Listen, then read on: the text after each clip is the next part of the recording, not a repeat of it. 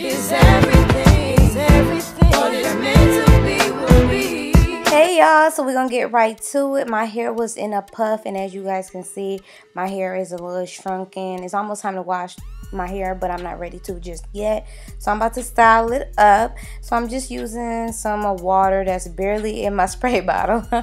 I need to fill it back up and just wet my hair a bit, and then I'm gonna use the Eco Styler Gel Gold, and I'm gonna put that all over the perimeter of my hair because y'all already know what time it is. I'm about to get this hair sleek and slick, brush it up with my brush, and put it into its own little bun.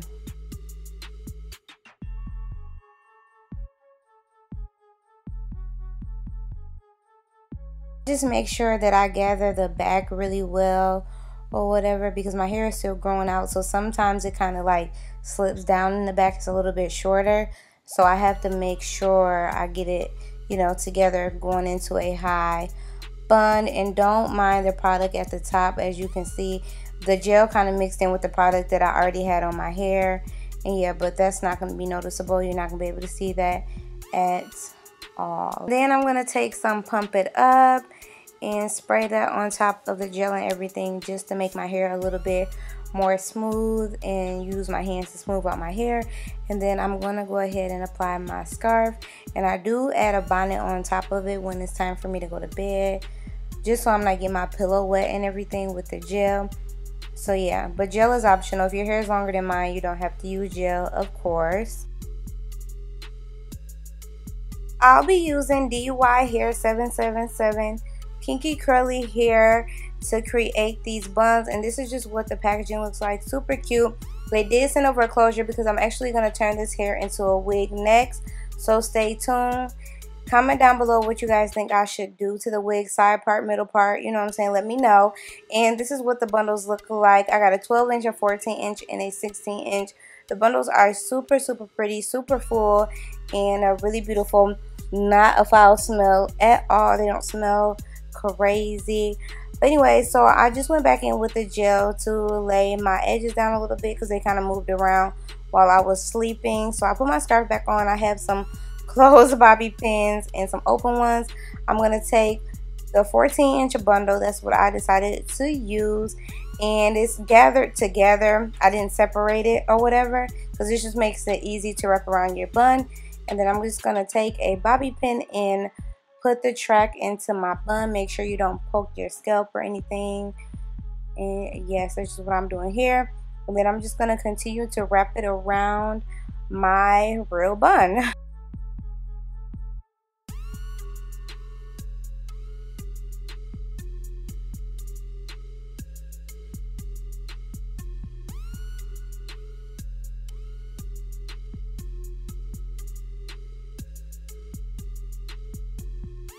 So I'm done wrapping. I just went ahead and pinned it into place to make sure it's secured, and then I just gathered all the hair up, tied it together, and then grabbed a few pieces from the bottom to wrap around the bottom of the ponytail, because of course you don't want the track to be showing.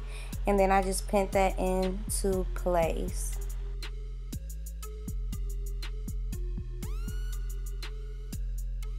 And if you can kind of see your bun in the middle, just go ahead and take a bobby pin and kind of pin the hair over it. That's what I did, like while I was fluffing out the hair a bit, just to give the hair a little bit more volume. And this is what I'm talking about here, where I put the pin. But yes, this is the first style. Super cute and fluffy, perfect for the summertime, out of your face, you know, up, looking real cute and stylish. I love it, I love it. Alright, so going right into the second look, I'm just gathering some of the hair from the back section of the ponytail, and we're gonna do a bun and a bang. This is a really simple way to do so. Just wrap the hair around and literally pin it. That's all you have to do.